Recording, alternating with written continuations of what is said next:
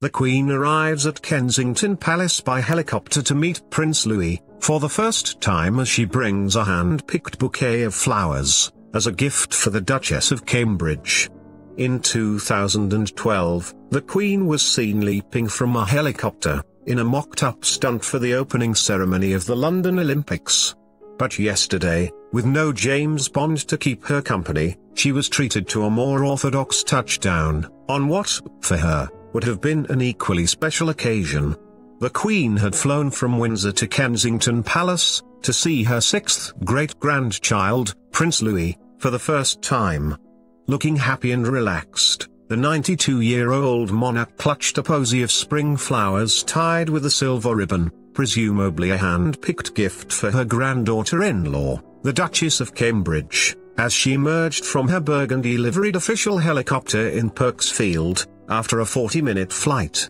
The Queen, dressed in headscarf, tweed skirt, pink cashmere jumper and sensible lace-up shoes, and carrying her Lorna handbag, laughed, and joked with police protection officers.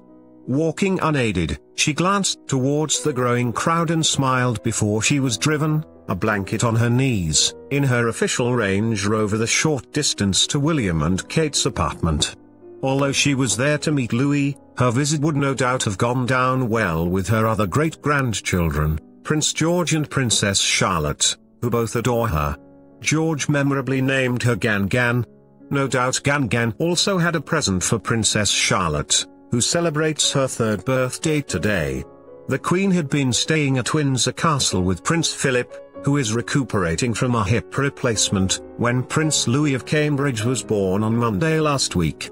She was one of the first people William telephoned with the news that his third child had been delivered safely, but until yesterday afternoon he and Kate had not had the chance to introduce him to her.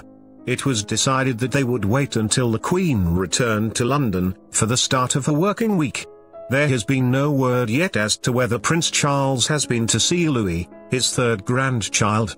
Earlier, the Cambridges had formally registered Louis' birth, with proud father William signing the certificate, witnessed by Westminster City Council Registrar Patricia Gordon.